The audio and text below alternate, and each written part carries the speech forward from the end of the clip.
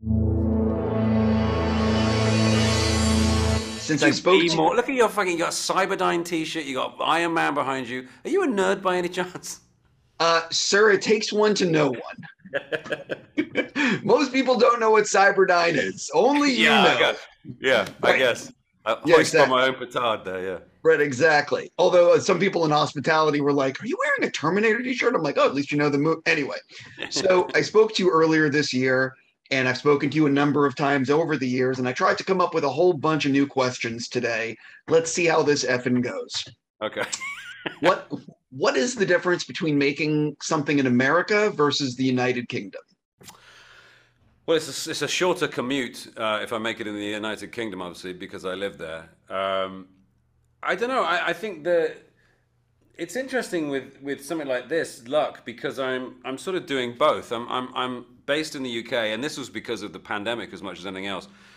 I'm in a little studio that's been set up at my home, but I'm talking to Los Angeles and Peggy Holmes, who's directing me from there. So I'm kind of it's a bit of a hands across the ocean moment there. And in that regard, making an animation in the US or the UK is exactly the same. There's very little difference whatsoever. And similarly, in live action terms, the process doesn't. What changes is the terms. Like in America, they say last looks. In the UK, they say final checks just before you shoot, and makeup and hair come in and what have you. And there's a couple. Craft services is better in the US, that's for sure. Right. I was literally going to say I've been on sets in both, and the number one difference is craft service. Yeah. In the UK, about 4 p.m., you get some moldy sandwiches, and that's it. The funny thing is you're not exaggerating. It's I really know. it's really that dramatic. You Um, know. you've gotten to do a lot of cool things because of who you are. Rank how high on the list was going backstage with your daughter to meet BTS. That was up there. That was seriously up there. I'd become a sort of BTS fan via her. She'd sort of introduced me to them, and I had become like, and we watch a lot of them on YouTube. So by the time we went to see them in Las Vegas, I kind of was like genuinely a fan, and so meeting them was just surreal because we walked into a room and they were just stood there, just waiting for us to walk in, and they were absolutely lovely, and it was extraordinary, and I was a little starstruck. Were they sort of like, do they do this with a lot of people? Do they have any idea? Had they seen Shaun of the Dead? Do you know what I mean? Well, RM, who is the probably the most adept English speaker of the group, although they're all sort of like getting better at speaking English. He's a bit of a movie fan, and he'd gone to see Baby Driver with V, another one of the band. So he was aware of my work for sure, and we had a little chat about movies and stuff. I didn't know if the other guys had seen Shaun of the Dead or anything like that. I mean, I presume they have, but they were just really lovely. It was a nice moment. If you could get the financing to make anything you want, what would you make and why? Is there something that's been like kicking around in your brain? Oh my God, yeah, loads of things. I mean, and it probably wouldn't be something vast and big. It would just be the chance to make. I have a couple of things that I'm developing right now, so I won't sort of talk about them specifically, but getting them made would be really fun without the sort of the haggle and wrangle of trying to get people to sort of like have faith in an original idea these days. That's kind of difficult. If you just had unlimited resources, you could make the kind of stuff I miss seeing at the cinema, really. I put on Twitter that I was going to talk to you. I had a few people ask questions, but I'm going to ask the one from someone named Nick. And he asked me to ask, is there ever going to be a third season of Spaced? That would be Nick Frost. Yes. You think I'm joking? He really put this on there. Oh, I know, because he knows that question rankles me. Tell him that we made it. We just didn't cast him in it. I love the show, and I'm actually going to be serious about this.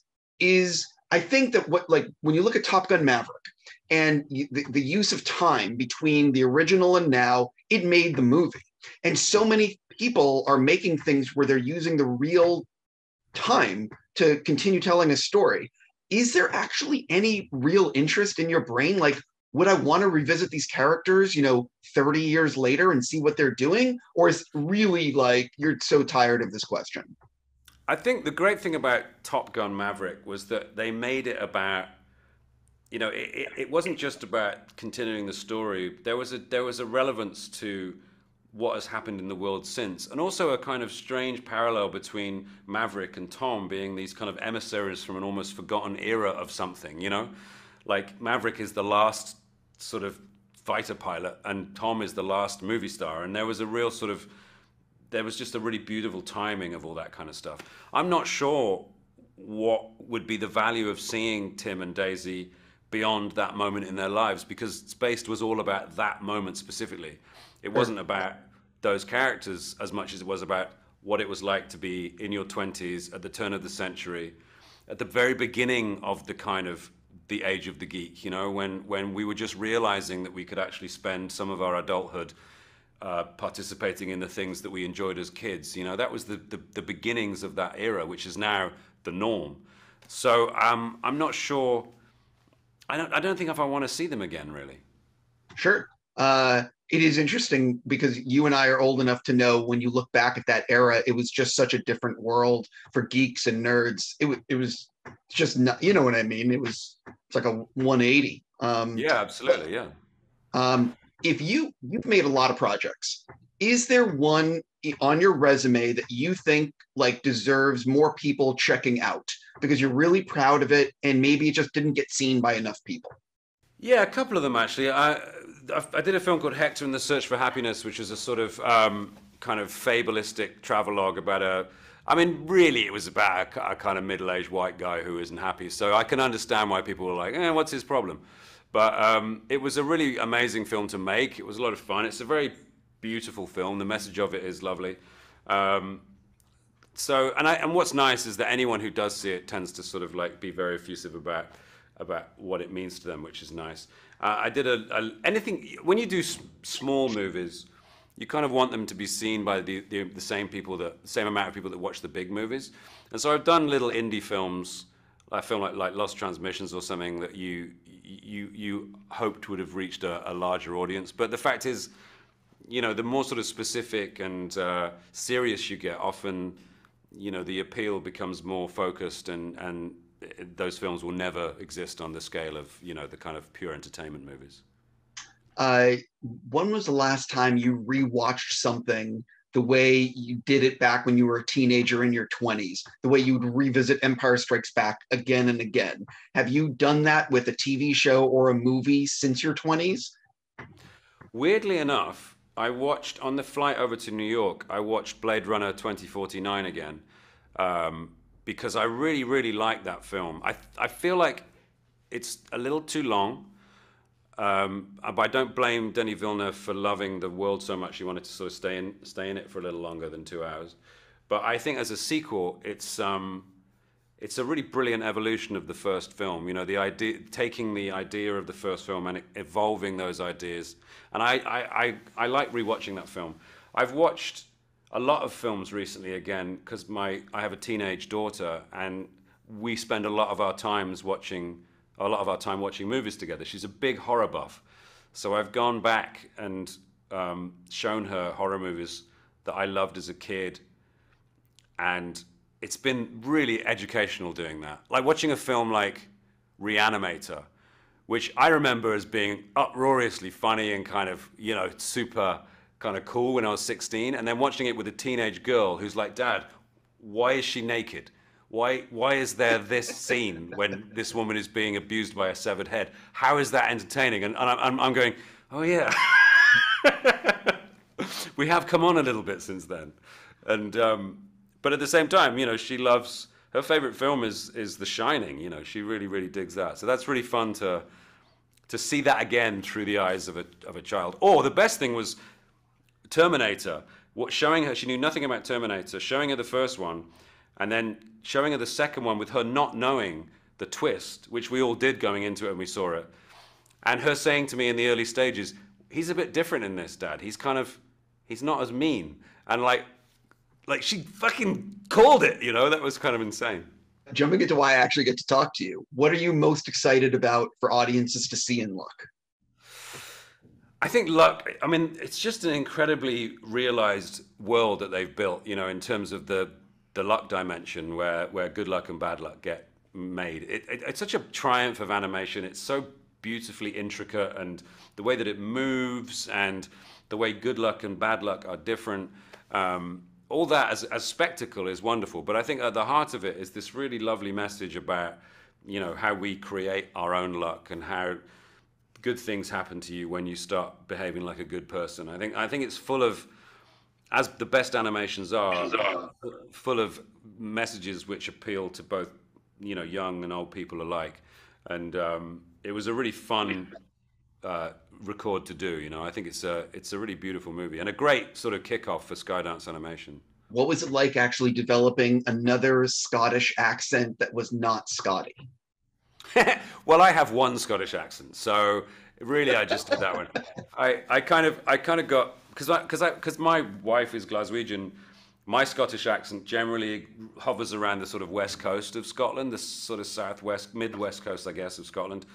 And I didn't really want to sort of deviate. Now that I'm good at it, I didn't want to deviate into other areas of Scotland. I mean, because it gets quite different in the east and up the north.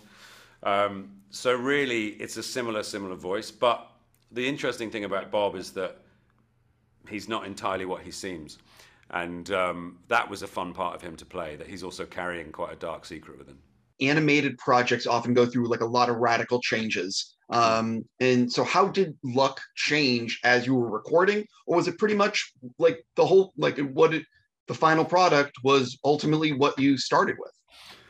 Well, the great thing about animation is that you can sort of forensically construct it as you go, and you know, you do a bit of voice, and then as soon as the animators get the voice, they are able to sort of start constructing the film. The director, Peggy Holmes, in this case, was able to, as every animation director gets to do, is pick each line reading and compile the entire vocal track of the film really carefully. As you do that, things come up, and you think, oh, hang on, that idea would work better if we did this here, and you're able to make those changes as you go. So though the film was pretty much, you know, what it was when we started, there were lots of little details which were able to be adjusted and finessed and nuanced as we went along, which was it's exciting. How long did you know that the Mission Impossible titles were going to be Dead Reckoning? Do you know what? I found out on the day of the trailer, and not from Chris McQuarrie. I found out from the trailer. So I immediately, no one told me. So I texted McHugh and was like, Dead Reckoning? Were you going to tell us that at some point? I heard it was going to be something else, but I like that. I like that because it reminds me of what Land of the Dead was originally called, Dead Reckoning. So finally I get to be in a film called Dead Reckoning. When you heard the title, did it make sense to you with what the story is? But you know what I mean? Oh, 100%. Yeah, absolutely. I know you're not going to say too much, but where are you in the filming of MI8 right now? We've just started, so we're right back to the beginning again. There's still a couple of things to pick up with 7 because I think the way 8 evolves might sort of like determine a few things, which is a great sort of luxury we have in this situation, being able to do 2 films back to back. But yeah, we are now officially in production of Dead Reckoning Part 2. Cannot effing wait. Listen, man, always great to talk with you. Wish you nothing but the best. You know, have a great day, man. Thanks. Nice to see you.